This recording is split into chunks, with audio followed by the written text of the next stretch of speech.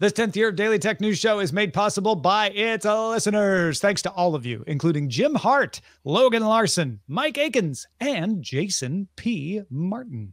On this episode of DTNS, be it storm, earthquake, or otherwise, Patrick Norton's going to help us prepare for keeping the internet working in disasters. Plus, the world reviews Meta's new Ray-Ban smart glasses, and Qualcomm is making RISC-V chips for watches. Is it risky? This is the Daily Tech News for Tuesday, October 17th, 2023. In Los Angeles, I'm Tom Merritt. And from Studio Secret Bunker, who needs a name, I'm Sarah Lane. At the edge of the 314, I'm Patrick Norton. And I'm the show's producer, Roger Chang. And I suppose you're wondering why we've called you all here today. Yeah, why am I here? No, why Tom? we've called them, the listeners, all here. I have a fantastic new soap product I'd like to tell you all about. We're going to get right to that, Patrick. But first, the quick hits. Apple announced a new affordable Apple Pencil on Tuesday with a USB-C port for $79, available in early November. The new pencil is designed for things like note-taking, sketching, annotating, and journaling, and is compatible with any iPad that has a USB-C port. The new Apple Pencil magnetically will attach to your iPad, but magnetic wireless pairing and charging is just for the Apple Pencil 2 2nd Gen. Now, those of you who listened to Monday's DTNS after they announced this is not going to be as impressive, but I called this on Monday's show before they announced it. Just saying. The use of passkeys continues to increase. Passkeys let you log in securely without having to manage or remember complex passwords. WhatsApp enabled passkeys for Android users using facial recognition, fingerprint scan, or secure PIN. There's no word when that will come to WhatsApp's iOS app. And Amazon has enabled passkey support for its site, though it does not appear to work yet on its apps. And it also seems to continue to ask you for a second factor authentication code, which is not necessary because passkeys are designed to eliminate that, but maybe they'll work that out later.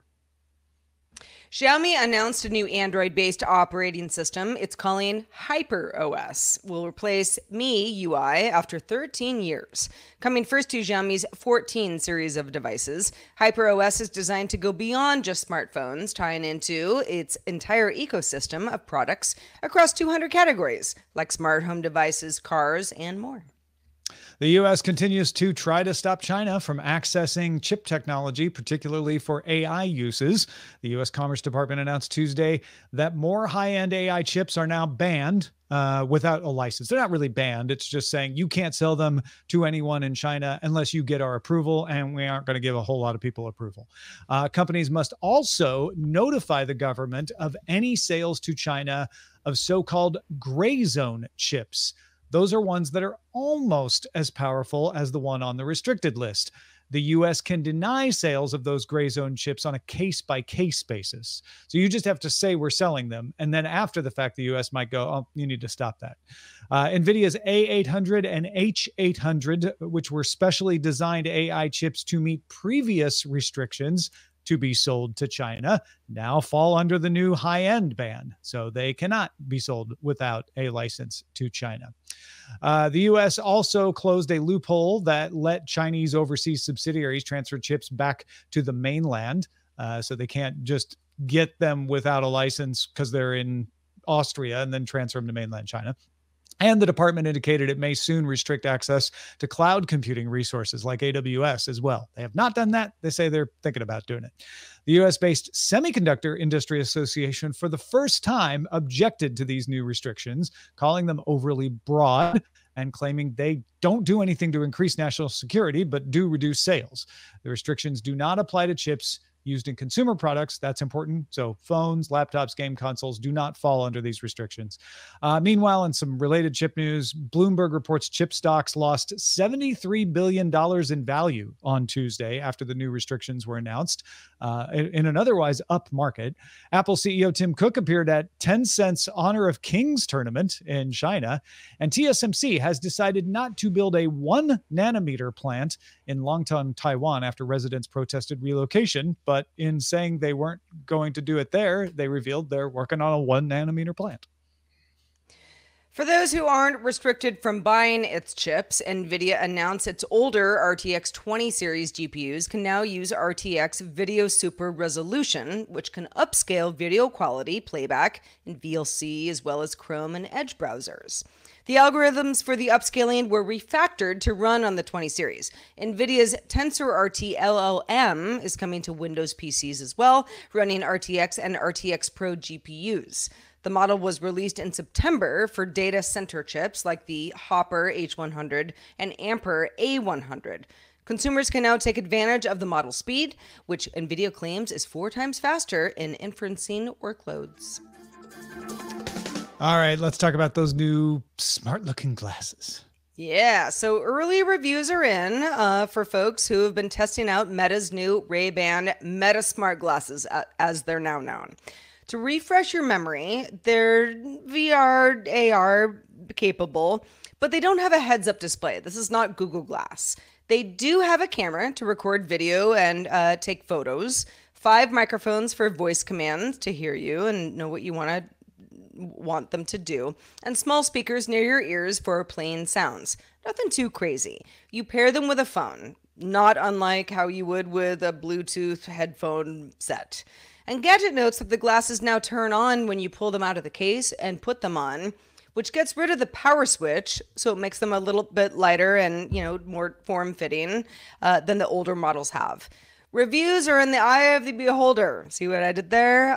But there is some consensus in general on the good and the bad from what we've read. The good. They look more like Ray-Bans. Ray-Ban is... There are 2 options. We got Wayfarer models and the new Headliner models. And they look more like just wearing regular glasses, which a lot of people have had issues with older models in the past. Don't feel heavy. They have better audio capability, better video capability. You're limited to 60 seconds at a time. But when you're on the go, that's sort of what they're known for. You can send photo messages with your voice to Facebook, Messenger, WhatsApp, that kind of stuff. You can stream to Instagram and Facebook Live. But again, this is the metaverse, and that's where some of the cons come in. Meta AI is limited, first of all. So the knowledge cutoff, which many large language models or AI models do have, is December of 2022. So if you were to say something like, tell me when is high tide in Jenner, California today, it's not going to know that because it's pulling from a different data set. You're also stuck inside the metaverse. So if you use Instagram a lot, if you talk to people on WhatsApp all the time, if you're using Facebook Messenger for a lot of things or Facebook itself, maybe this is not a problem. For a lot of content creators, it would be limiting. And then the last dock off of it is short battery life, 4 hours on a single charge. So if you're out and about during the day, maybe this doesn't matter. If you're really looking to, I don't know, maybe you're on vacation and you're at the beach and you're going ham with video and live streaming, 4 hours might limit you. So overall, reviewers say, hey, glasses are better than before. Tom, I know you've got the first gen model, so I'd like to hear your thoughts, but most people probably don't need them. Yeah, it looks like creators, people specifically like influencers, people who are going to post a lot specifically on Meta platforms, not going to help you on Snapchat. I mean, I guess it could. You can take the photos, import them into the Meta app, then export them out, then upload them to Snapchat, but the integration isn't there. So you're more likely going to be using this to go live on Instagram, go live on Facebook, post things there. And if that's the world you're in, and there's a lot of people living in that world, these are better than holding up a phone. They're not as high resolution necessarily, but it's a lot easier if you're like at an event, right, where everybody's filming. So that we're not talking about a situation where it's going to be annoying that you have these glasses on filming, but everybody's got their phones up. Maybe it's a concert or something. You could take 60-second clips. A little limiting, the 60-second clips on what you can do, but for a lot of reasons, that's fine. And that's better than what they had before. Photos are better resolution. This is getting there. The thing they nailed nailed is the form factor. Like you said, Sarah, these aren't meant to be VR or AR. These are just smart glasses. They're meant to look like glasses. They're meant to not really stick out unless you've got video recording, which they flash a little light. The rest of the time, they should just look like Ray-Bans. Yeah, Patrick, I'd be, I already feel like I know the answer because I know you, but Ray-Ban starting at $229 US for the Wayfarer model. Headliner, a little bit of a rounder look, going for $329. Ship in October 23rd. Are you in line? No, I'm not in line. I mean, I was giggling quietly to myself when Tom said, you know, this is less intrusive or less, you know, if you're sitting in a concert and taking that picture. And I was laughing because I was at a show not too long ago and like half the audience was filming it with cell phones. And I'm like, Jesus, put the phone away and dance. And all right, old man. I was definitely like, I own Ray-Bans that are older than you and I, Tom. And it's funny. I will say they look a lot better. They no longer have the fat, you know, arms off the side or the ridiculous frames. They're no longer looking like you've planted some weird cyber thing on your face, like yeah, punk gadget. You know, I love the idea that they have more bass built into them, you know, given whatever bass you can get out of that tiny little speaker. Yeah. This is all wonderful things. I'm just kind of curious to see where this evolves. I'm kind of curious to see where Meta evolves. You know, it's I prefer to, and again, Tom, feel free to call me an old man or anyone else in the podcast, but you know, I prefer framing my images where I can actually see them, usually on the back of a phone these days, although occasionally I still use a camera. You know, I think it'll be interesting to see what people do with these or continue to do with these as they evolve. It's you know, it's better, it's lighter, it's, you know, I prefer to be more determined and composed. I feel like you're just saying you don't want this product, but for the product that it is, and there are people who do want this product. Well, I feel like what Patrick's saying is I want something that feels more like a camera. You know, if I'm going to take I feel like Patrick's saying I want a camera. Yeah. Well, okay, or so that. How about this? When there is and AR I'm more or less in these so that I can frame the picture in the lens, right? So that I am that I have the control over the image composition that I want while I'm wearing the glasses, they become vastly more compelling. You know what I mean? This is this to me is like watching, you know, a small child kind of do this and eventually hit the frame and take a picture, right? Because, you know, you're gonna evolve over time an idea of what you're capturing, especially with a wide angle lens. Yeah, I'll take care glasses, of that. Right? That'll take care of that. You know, blockchain solves this. Okay. Yeah, I've spent a lot of time cropping crazy. Images in the last year, so I'm also very into like intentional creation rather than, you know, saving weird photos. And this is not for that. Well, actually it could be for that. In fact, there's a whole, I guess what I'm arguing is this is a different way of taking pictures. This is a different way of recording things, and there will be a discipline grow up around it if it ends up taking off as a category, which it may or may not, right? Or there may be three or four people many who own creators pair of these to keep their art going forward for the next 20 years. There are a lot of creators that I follow who do, I mean, many of them are dog owners, but a lot of it is like, you know, outdoor stuff, hiking. And, you know, I can't tell you how many times, even yesterday, you know, I'm like fumbling with my phone, like, oh, Otis looks really cute. You know, let me capture this moment type thing. It's not really that I consider myself an influencer, but some people do take that pretty seriously. A lot of people mount GoPros to themselves or on their head or something. It's a little bit more of that category that I think could be pretty useful. There's a whole category of TikTok and YouTube shorts where I think these are going to be like, as they get better, these will be totally. Everywhere. Yeah. No, absolutely. We've had folks on to talk about the open source chip instruction set RISC-V. Last week's episode of Know a Little More actually dug into that and explained what it is and where it came from. It's like ARM in that it's an instruction set that companies can license and build their own chips from, except the license is free, since RISC-V is a royalty-free open standard, unlike ARM. This week, Qualcomm announced it is building a RISC-V-based platform for Google's WearOS smartwatch operating system. Qualcomm says the addition of a RISC-V option to its ARM-based options, they're not stopping the ARM stuff, they're just also making a RISC-V based one, should reduce time to market for smartwatch manufacturers because they don't have to worry about some of the licensing. Qualcomm also says it should have performance and power advantages over the ARM-based options as well. Of course, we'll wait to see on that. But Patrick, I know you haven't really been following RISC-V super closely, but you follow chips in general. What do you think of this? Sure. It's a funny, right? It's if you listen to the interview that The Verge did a while back with the new CEO at ARM, he's like, well, if there's a display, ARM's controlling the display, but if there's a cheesy timer in the background that maybe turns the microwave on and off, that's RISC-V, right? And this is a challenger to ARM. This is something that Qualcomm would very, very, very, very, very much like to take off because obviously they've kind of had a very, very, very strange split from ARM. It's interesting that when ARM, went public, one of the things they did was make sure, where is it?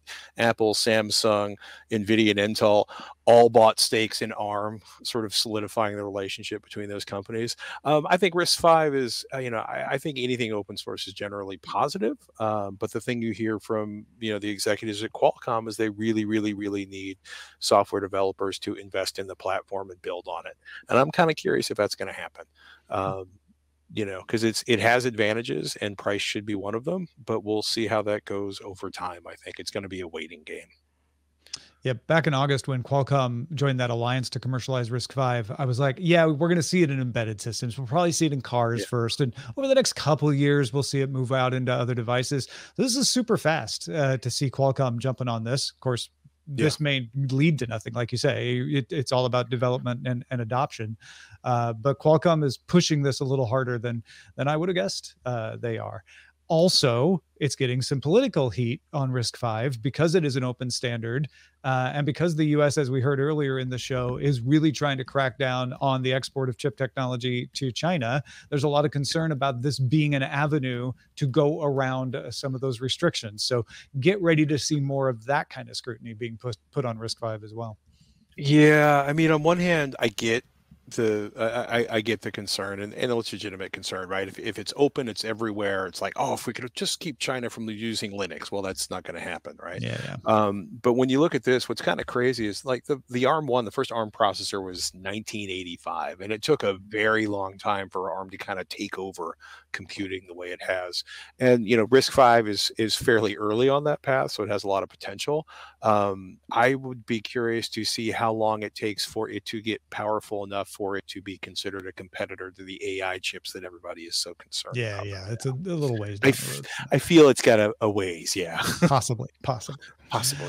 Well, folks, if you're looking for a podcast to fill your Android hunger, that empty Android space inside of you, we have got a full meal for you. Android Faithful, hosted by Android chefs Ron Richards, Wen Tui Dao, devoted exclusively to Android news and information. And you can catch it live if you want to, Tuesdays at 8 p.m. Eastern, 5 p.m. Pacific. Right now, it is at androidfaithful.com all the time. So you can watch it live at those times, or you can go subscribe to it right now, androidfaithful.com. Well, as we all know, disasters can strike at any time, and depending on where you live, could be any minute now. It's why we recommend you keep multiple backups of your data, for example, in different locations. Can't ever be too safe. Better than sorry. But what happens to your internet? And when the internet goes down, how do you back up an internet connection before a disaster hits? Patrick, we know you're a fan of having that B, C, D, and E plan in case of an emergency, and you've been looking into this very question. So what do we do? So a couple things have me thinking about this. One, winter is coming here in St. Louis, and we're guaranteed to get at least one major power outage or a tree is going to fall and take out the fiber line in our neighborhood or a power line. We also get at least one water main break every winter. So we have, a considerable amount of water stashed inside the house in case of that. But the other thing that kind of happened is there's a nationwide expansion of Starlink that really happened recently. And like 1,000 new version 2 satellites, which promise 4 times the capacity. And all the U.S. markets that have been closed to new Starlink customers are now open to new Starlink customers. And that's kind of fascinating to me because when you look at internet access, most of it is based on cables, whether they are buried or hung on poles, or they are based on distributed wireless networks, many of which, in some cases, in the last one I was involved with, was literally a distributed network that required devices in houses running power off the house. More traditionally, it's a great big tower in the middle somewhere that works kind of like a cell tower. But something I keep coming back to. Rule number one of emergency prep: do it before the emergency. Rule number two of emergency prep: plan and practice before the emergency, so you're not like reading the instructions by candlelight. Rule number three of emergency prep: expect plan A to fail. It's not a bad idea to have a plan B and a plan C. And a big thought is, do you need internet, and what do you need internet for? Are we talking like, I make my living online and I need it even if a tree takes out a power line for a couple of weeks, which happened to a friend of mine not too long ago? Or I live in a part of the world where weather is trying to kill me, and having access to, satellites would make that advantageous, like satellite weather information or something like that. The folks in the weather is trying to kill me part of the world probably already know that text works when, text messages work best when most other things don't. So does meeting at a pre-assigned place. Call times, leaving a paper note on somebody's door or mailbox. Technically, leaving it in the mailbox is illegal. Please don't get angry at me, USPS. Weather radios, ham radios. You get the idea. It's kind of funny because we become so dependent on certain tools. For example, using Google Maps to tell us whether or not a road is open, it can be super problematic. So having a list of what you need to know or do on a regular basis and alternative ways to getting to that other than through your cable modem is probably a good idea. So we're talking about internet. Your phone's almost always your first fallback, and probably your own fallback if you're not at home. One, always have spare power. I keep a 20,000 milliamp hour power bank in my backpack, the one that's on me pretty much at all times when I'm not sleeping or at home. Important note, not all cell towers have emergency backup power. Some do, but in some cases, like one place I was reading about, they had 43,000 cell phone towers and 5,000, or, a wireless company that had 43,000 cell phone towers and 5,000 had emergency backup. Oh, Patrick, where I live in Sonoma County, fire country. Quite a few. I learned the hard way some years ago now. Thankfully, knock on wood, everybody had a lot of fires in our areas this year. But when the cell towers would go down, that meant, okay, the Wi-Fi goes down, but the cell service was also kaput. There was nothing anybody could do about it because they didn't have backup power. It gets interesting, right? One of my neighbors was like, I was fiddling with a weather radio on the porch, and I'm like, "What are you doing?" And I'm like, "Well, it's nice to be able to know what's coming out of the sky when all hell breaks loose, especially in storm season." And that gets really intense, right? Back in the day, if you had a landline phone, unless the power line, unless the phone lines were toppled, the landline worked even if the house was out of power, and it just does not happen in a lot of cases with wireless. And that's your landline, that's your emergency beacons. That's how a lot of regional emergency offices communicate with the residents of their city or county. It's how we access news. It's how we access Facebook groups or Twitter or whatever system's in place.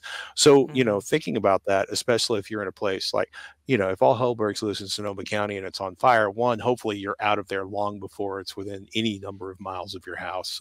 And two, it's one of those things that sometimes it pays to leave early and leave often, which is a weird sentence saying it out loud. But, my folks learned after one of my parents got trapped on an island that was isolated and flooded and overrun by water. And they got real active about leaving before the hurricanes made it to the island in the future. If you're in a part of the world where you're fairly isolated, it's probably better to leave early.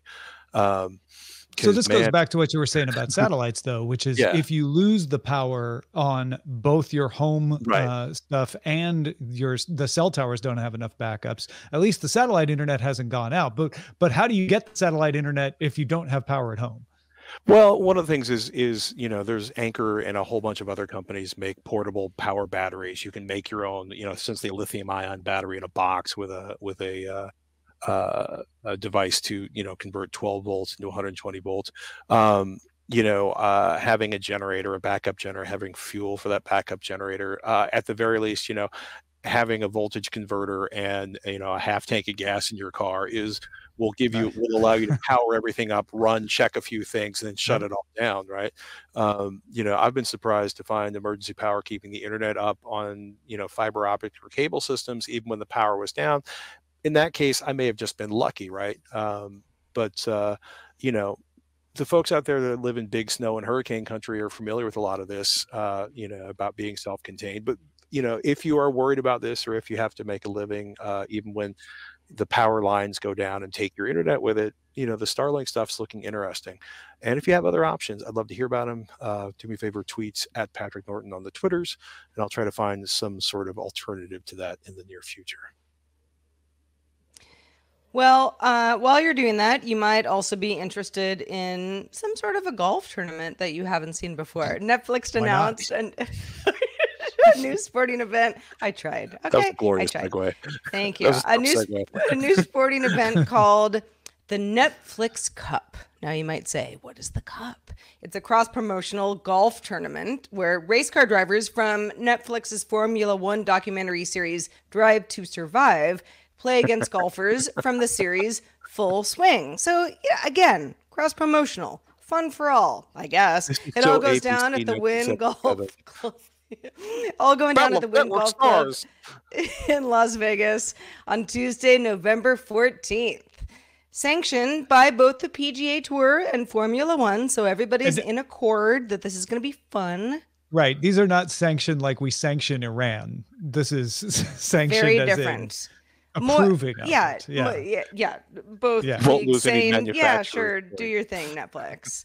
Now, you might say, well, I don't know. Haven't I seen things like this before? And the answer is yes. Warner Brothers Discovery did something similar with something called The Match. That was a series of celebrity golf events, including NFL players, that was on TNT and some other places.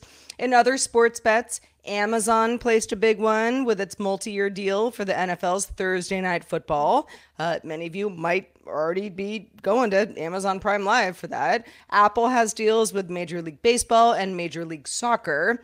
And NBC Universal's Peacock also has MLB offerings, some of them anyway, and access to WWE content and other events. So sports is where it's hot in streaming, y'all. Yeah, and everybody's been wondering if Netflix is going to do deals like Thursday Night Football, like Major League Baseball, and they've said, no, it's too expensive, but we have our own way of doing it, and this is it. This is their way of doing it, coming up with a special event that doesn't, I don't think it affects your leaderboard on either Formula One or the PGA. No, it's like the all-star game. Exactly.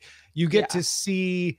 Well, you get to see golfers play golf, but you're getting them paired up with Formula One race car drivers. So there's a handicap there, I guess. I wish there were two sports I'd like to watch so that I would watch. This is just, I mean, I don't watch Formula One or golf, so it's not for me. But I like the idea of it. I like the idea that you've got like, hey, we've got some hit shows with a certain demo. Let's see what happens when we put the peanut butter with the chocolate. I think they should put the chocolate with the peanut butter and have the PGA golfers drive the cars with the race car drivers in the passenger seat. I was reading this. Then who will golf? They can golf afterwards. Yeah, right. That makes more sense, actually. Have some lunch. Oh, sorry. Didn't mean to hit the mailbag sound yet. Go ahead, Patrick.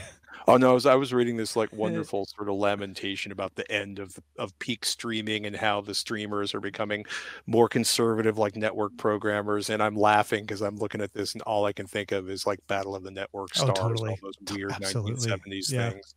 Where it's like, well, they like to watch this and they like to watch this. Let's mash them together and they'll do a spoon toss and a sack. Robert Conrad and Farrah Fawcett in the three-legged race. Here we go. Y'all seen the surreal life? They're still doing this. It's a weird, long tradition.